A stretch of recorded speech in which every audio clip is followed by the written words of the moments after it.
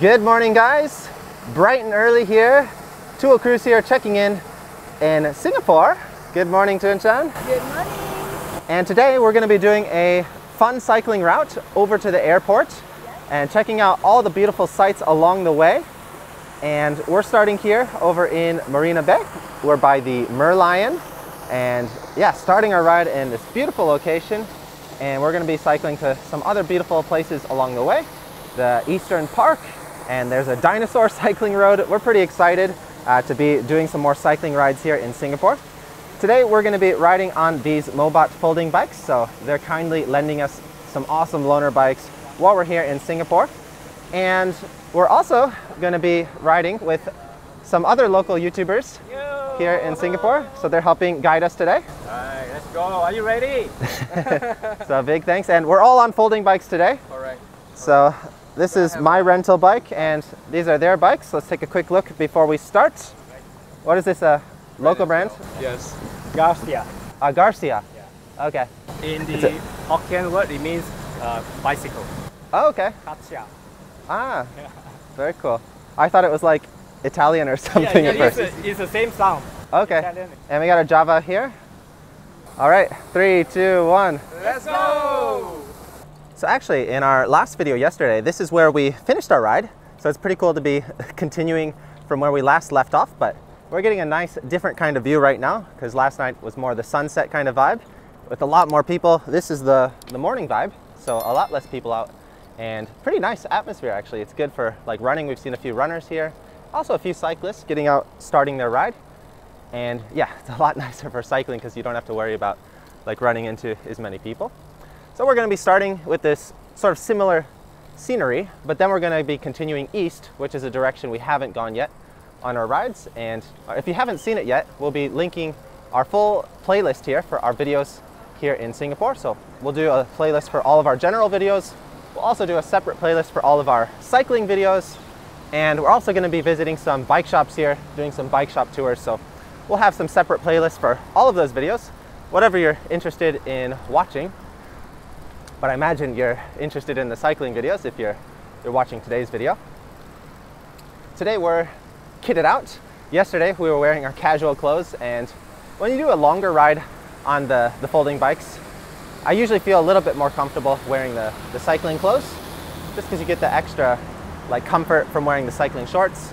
And yeah, you can wear normal clothes like our riding buddies today. They're wearing normal clothes, but we did that yesterday. We're taking a break today and we're kitted up. And tomorrow we're going to be fully kitted up in our like professional gear and also riding the road bikes. So doing a real big cycling ride tomorrow. We're going to be doing about I think it's 120K around the full island. So stay tuned for that upcoming video as well. And yeah, it's really surreal just like riding in this nice downtown area with these like just beautifully maintained, nice wide open pedestrian areas that not just for walking, but also for like cycling as long as you go like at not too fast of a speed. And also just riding through all these massive buildings around us. It actually gives a little bit of extra shade, so I imagine it helps cool things down a little bit more. So we're starting, it's about 8 a.m. here as we start today's ride. So a lot of people in Singapore, they like to start their ride super early while it's still dark because that's when things are still pretty cool. We've gotten a lot of warnings from you guys saying like, be careful, Singapore is really hot, you got to stay hydrated. And honestly, I can say it with certainty that it's been way hotter in Da Nang, Vietnam for the last like few months compared to like what the weather is right now. Like it's decently hot here, but we've been prepared. I'll leave it like that. So actually the weather's feeling a little bit cooler right now, which is nice. It's also nice, maybe it has to do with all the extra shade spots. That might have something to do with it.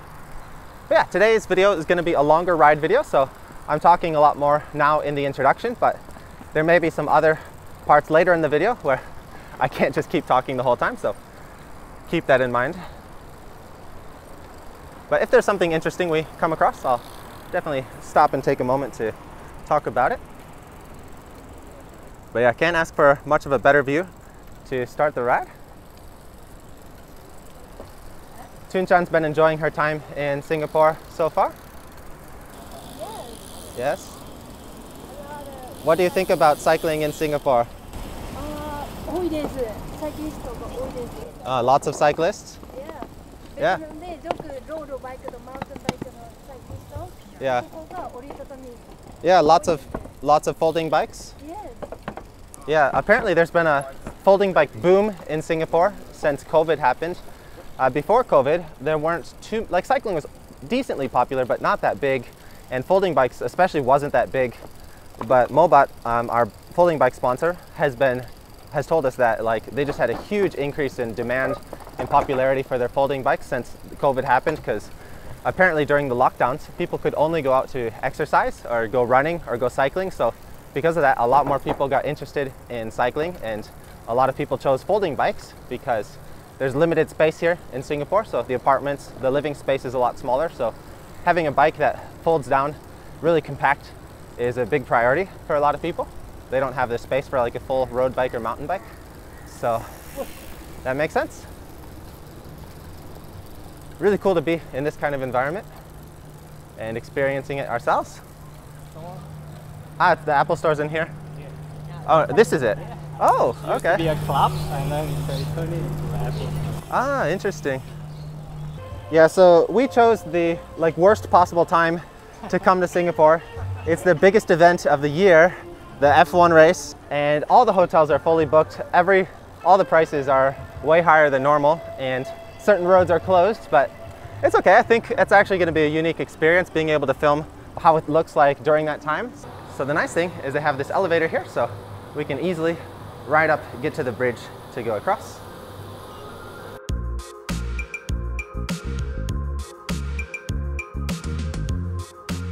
Yeah, check out this massive, it's almost like a stadium. They have all the bleachers here on the side. Gotta be careful I don't run into this. And yeah, all these big preparations preparing for the event. Should be really cool. We don't actually have tickets, but we're gonna try and walk around during the night of one of the events. It's a night race here, and hopefully we can get pretty close to the action. So they said this bridge is called the Helix Bridge. I'm still learning all the proper attraction names. But yeah, pretty cool. It's nice that they have the elevator for easy access, and you can bring your bikes on there as well. That's another really cool thing we've been liking about Singapore, is just how they have like access or mobility access for everyone. So for walkers, pedestrians, families with babies, strollers, cyclists, and yeah, disabled people, of course. So great place for all people.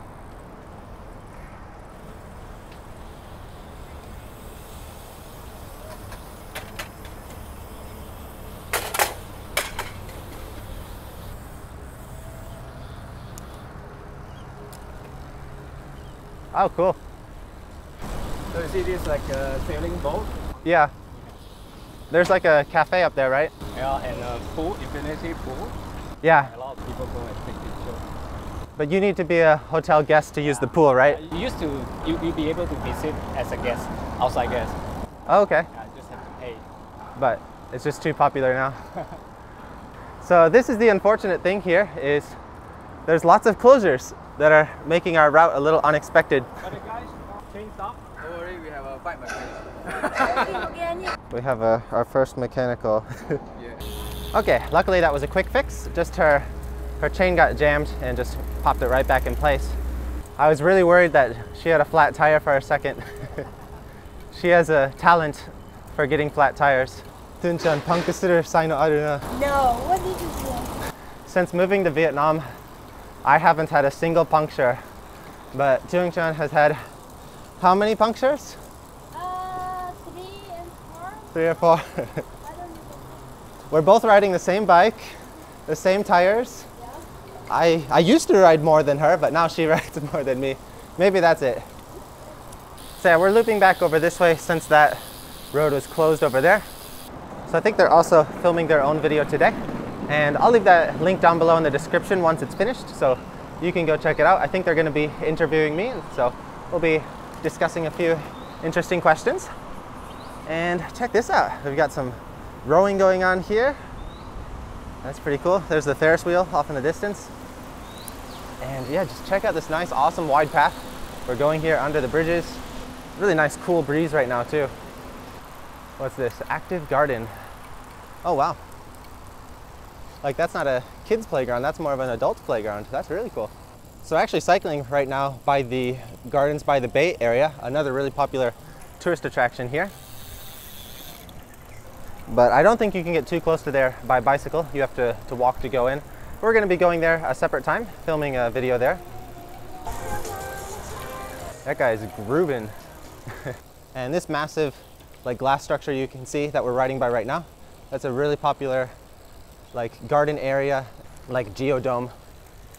And we've been wanting to come here for like 2 years. Okay. Yeah, before COVID, we were talking with Mobot to try and plan a trip here. Right. But then COVID happened and we couldn't go back to Vietnam. I couldn't go to America and we didn't want to get separated. So we needed to stay in Japan and work for a little longer. And then last year we moved to Thailand, but still we couldn't come to Singapore. So yeah, we've been waiting a long time to come on this trip. So we decided it's a good time. Finally, Singapore's open. There's no like restrictions. No restriction, no mask. Right.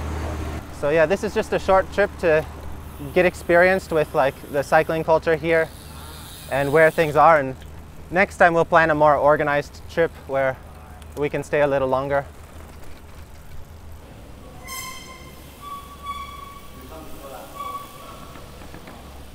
Here we go, going over another bridge here.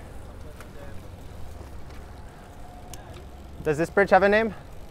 Oh, wow. Yeah, there's a lot of boats parked out here right now. Check this out. And then over here on the left side, we got another awesome view. This is so awesome. They got this nice, just protected bike lane that you can ride around, run around, get some good exercise in, go for a walk even.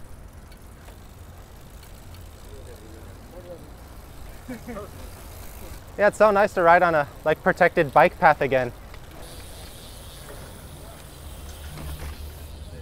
Okay. And on a weekday morning, you can get less crowded. On a weekend, it'll be very crowded here. Okay, yeah, I can imagine. It's a lot of like casual people and families too, right? Family, yeah. Yeah, that's the good and bad thing about these kinds of paths. It's nice, but when it's very crowded, it can be more difficult to use. Plan is to have this type of path like around the island. That'd be great. I'm sure it'd be a very popular tourist attraction too for like people traveling. Yeah, we've been really impressed with the bike infrastructure here so far. Like most every road has at least a sidewalk that you can ride on. Like the sidewalk was always there. Yeah. But the cycling path, the shared path, like was accelerated in the past couple of years because of COVID. Oh, okay. So a lot of those are pretty brand new. Yeah. The nicer, wider ones, right? Oh, yeah, the lighter wider ones, or the ones that they actually redo the work on it. So we're continuing along the path here and just going through this awesome, beautiful nature. Again, all the tree cover. I think the Singaporean government has some kind of like greenery program or quota for like each area that they have to meet. So there's all these parks, all these green areas, and we're going over this awesome other bridge here, and great engineering design here. You can see we've got the separated walking path so they can walk safely. We can cycle comfortably in our own lane, and always good to keep them separated if you can. Really cool how they have all these parks connected. So I believe this is called the Park Connector Network. We're going over this overpass right now, over this main road. So all the main parks here are connected with this new network. And he was telling me that before they had a decent amount of like sidewalks and paths, but recently during the COVID program, like developing more cycling infrastructure became a big priority. So a lot of places were expanded upon or better maintained, or like just new places were built. And so that's why they have all this. Like, how awesome is this?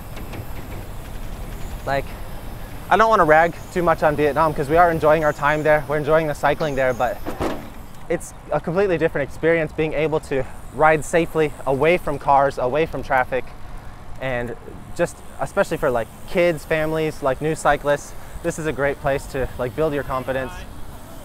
Koyi Michi Ina. Yeah, it reminds us of our like cycling trip in Taiwan where they had all the nice cycling paths and good cycling infrastructure. So what is this path called exactly? I saw the PCN on the Yeah. road. Is that the name? Yeah, it stands for Park Connector. A Park Connector Network? Yeah. Okay, Yeah, it's Park that makes Connector sense. Network as well. Yeah, so all the big parks, they're connected by this kind of... Not only parks, but even in the heartlands, Yeah. or all around in the housing estate or in other areas of the city. Whenever you see the word PCN, it means it will lead to somewhere that is in a park. Okay. Yeah. Yeah, we noticed during our ride yesterday, like we cycled by a lot of apartment complexes that like they just had the bike lane right next to it. They had a lot of like exercise equipment and parks and like basketball courts. Yeah. So it seems like a great place to like live for families or for like people who want to commute by bike, because you don't really have to enter the road at all. You can get anywhere by some kind of safe, like protected bike lane anyway. The only thing discouraging, Jeff, is the weather. Okay. So sometimes it's hot, sometimes it's wet. Yeah, So yeah. you can be caught in the rain. But today, I think we are pretty safe. Yeah, riding in the rain can be pretty discouraging. Yeah. I'm also impressed with like just all the grass. Like they have to cut all this and maintain it. Yeah, Singapore, they call it a garden city. So basically this city is like a garden. Yeah, That's what they had in mind. yeah, And you can just imagine how much they spend right. maintaining. Yeah, I imagine it's a pretty big maintenance budget. Are there any rules with like the parks, like with like eating in public or like barbecuing and that kind of stuff? Everything's okay? There are barbecue pits here where you can book. And even camping, like you can't just, here's a nice spot, I want to camp over here. Right. They're all designated place for camping, and then you have to apply for a permit online because they don't want people to be staying just illegally everywhere. Right. So you can do a lot of things, you just need to go through the proper process. And it's all not difficult, it's just all online. Yeah. Yeah, I've liked a lot of things are just really well organized and simplified here. Like, for example, using the train, we could just touch our credit card. We didn't need to buy a pass. The vending machines, you can also just use your credit card, which is nice. Yeah, I used to never, when I lived in America like 10 years ago, I never carried cash. I just always used my credit card for everything. That was 10 years ago. Yeah, but then when I moved to Japan, only cash. Sorry, only cash. Oh, okay. All right, guys, we're turning off the path here and we're taking our first little rest stop. Actually, Tung and I haven't eaten anything yet, so we're gonna stop here and get some snacks. Looks like there's a bike shop here. Let's take a quick look. KH Cycle. I got some nice Scott bikes here, but looks like they're closed right now. We're still a little bit early on today's ride. Yeah, a little bit early, but isn't this a nice, refreshing sight? All the convenience stores. So depending on where you are in Vietnam, there are a decent amount of convenience stores if you're in a big city. But in Da Nang, where we live, there's barely any convenience store. So I really miss having these on our ride so we can stop and get some drinks and snacks. So that's what we're gonna do right now.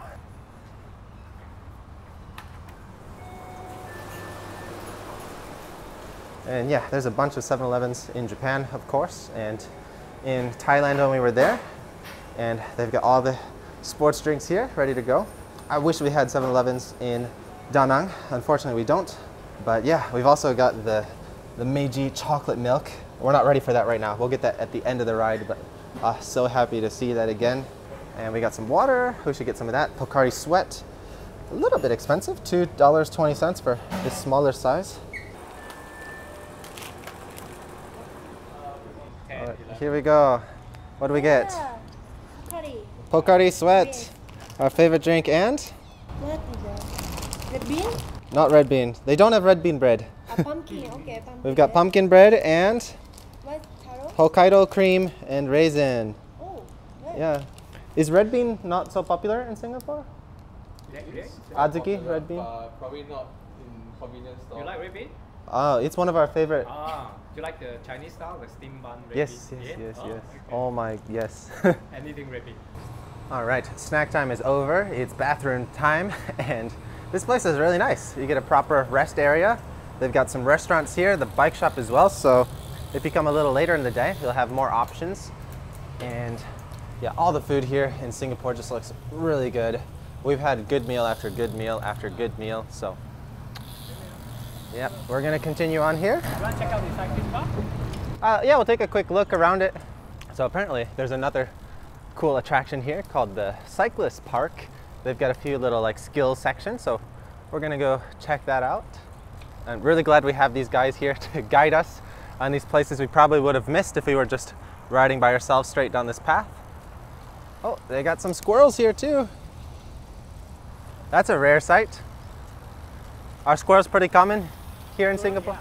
Yeah. Especially in the park. Okay. So if you're watching from like America, you're probably like, oh, it's a squirrel, no big deal. But they're actually pretty rare in Asia, but apparently pretty common here in Singapore, which is cool. Here we are on the skills course.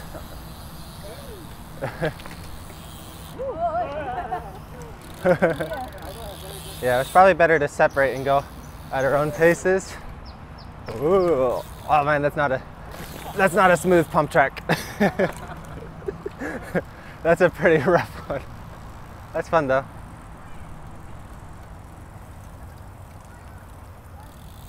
Yeah.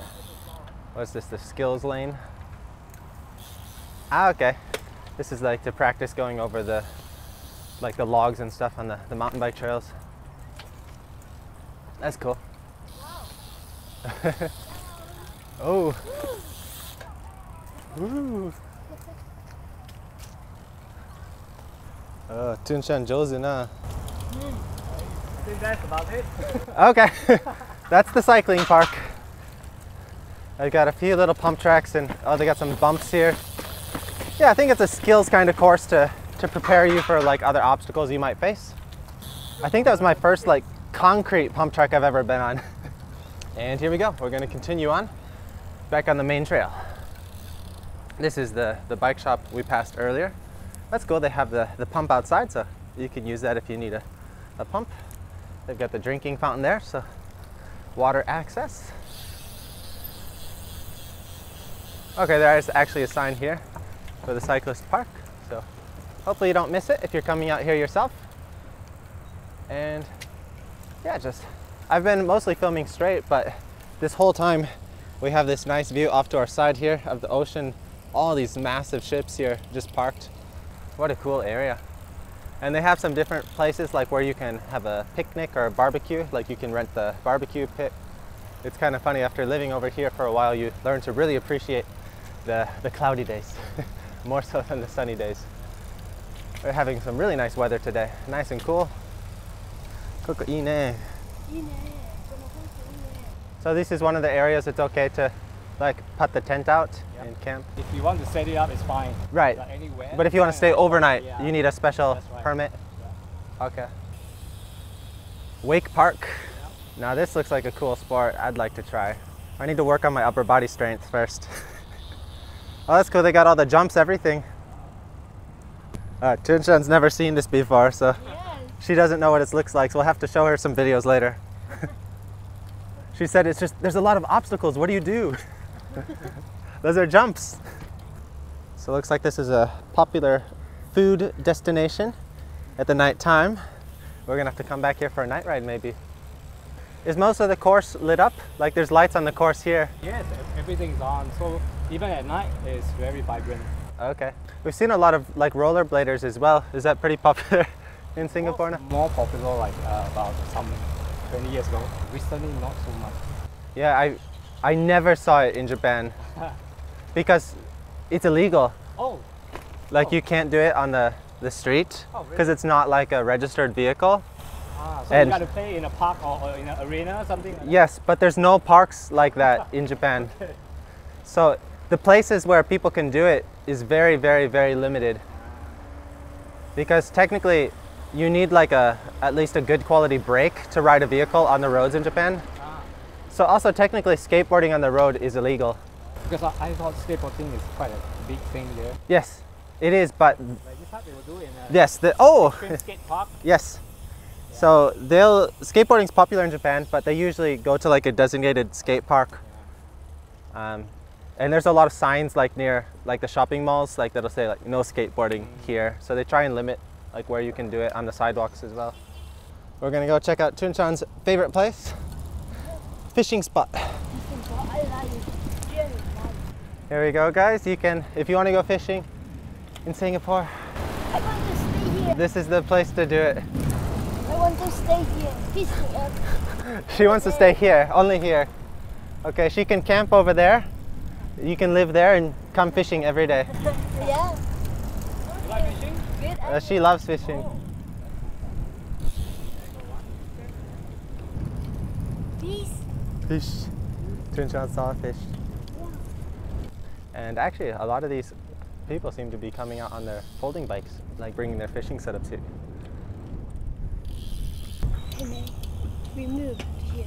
We moved here just to go fishing. Yes. This is our new favorite spot. That's cool. Yeah, a lot of these people come out here by bicycle too. Yeah. So our good luck is starting to come to a bit of an end here. We're getting a little bit of rain, but this is bearable. Like this kind of light rain, not a problem. And luckily on our folding bikes, we've got some fenders. Unfortunately, he doesn't have any on his, but he's okay. He's used to the rain. And if this is all the rain there's going to be today, not a problem. But I guess this is one of the common occurrences here if you're living in Singapore, is it just randomly starts raining all the time, especially later in the afternoon. That's another reason why people like their morning rides, because it rains less often in the morning. Actually cooling things down even more, so enjoying the cool weather here. So this is our first like light crossing in a long time, and so we're crossing over here. I think we're connecting to a different part of the trail, and you see that dinosaur sign there? That's another place that we're going to reach at the end of today's ride. It's a nice little like cycling attraction where they have some dinosaurs along the trail, so that's one of the highlights that we're looking forward to. So here we are, actually the dinosaur road, or the Changi Jurassic Mile, I guess is the correct name, is right here. So we're just a few hundred meters away, and oh, niteru. No. So I guess this is about 1 mile stretch here, and we got the kind of brown pavement, and we're going to be passing through here. There'll be some dinosaurs along the way. This is actually right next to the airport, so we saw little glimpses of this when we were leaving the airport to go to our hotel when we arrived. So here we go. Before there's no net. Oh, there's no net before? Oh, yeah. Yeah, I'm not even going to pretend I know the correct name of these dinosaurs. I'll just say, oh, look at this dinosaur. I think I know this one. This is Stegosaurus.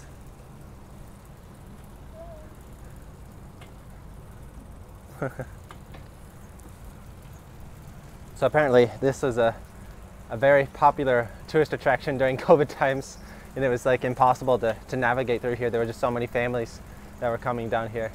And there's also another cafe up here. I was curious about it when we were leaving the airport. It's called Hub and Spoke, so I thought it might be like a cycling kind of cafe, and turns out that's the case. So we're heading over that way. We're gonna get some lunch or brunch or breakfast or whatever it is, what time it's kind of breakfast lunch right now, so yeah, brunch is appropriate. Here we go. I got the dinosaur names so I can remember my elementary school lessons. I think that's the last time I had to think about these names. Oh. Oh. Taberareru. Taberareru. We gotta get a picture. Picture time. Oh no! Jun-chan has a good dinosaur impression. Yes, not bad. Yatte. Okay, let's go. Let's go. Cafe time. Don't feed the dinosaurs. We'll feed ourselves. Oh, they got the egg. That's cute.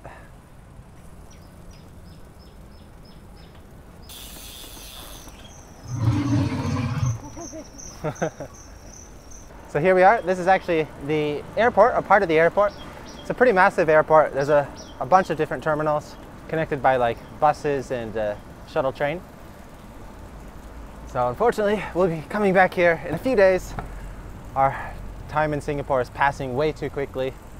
I think we're definitely gonna have to come back. We've been having an awesome time here, and next time we're gonna have to come back for a longer trip.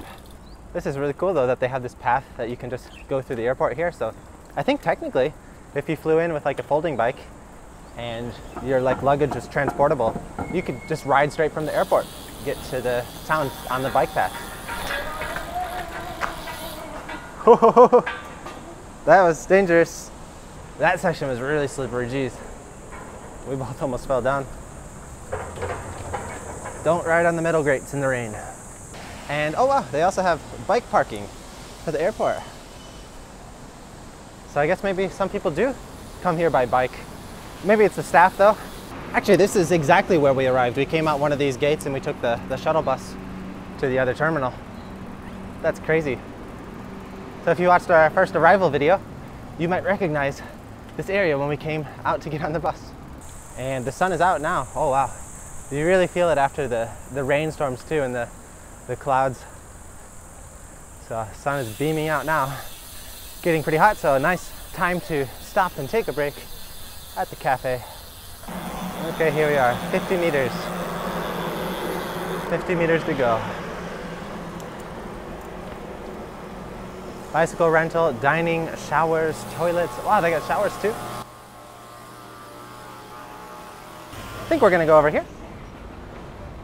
This looks nice and open. Also in the shade. Cool little place. So we got the shop here and little garden here. Hub and Spoke Cafe. Let's see what we got on the menu. Thanks. So Tung just made a new best friend. Yes. The staff here is a Vietnamese lady. Yes. And they've been talking it up. She got a new friend. She got invited to her house in Vietnam. So I guess they're working in Singapore now with their husband, and then they're going to go back and retire in Vietnam. Yeah, Vietnamese so kind.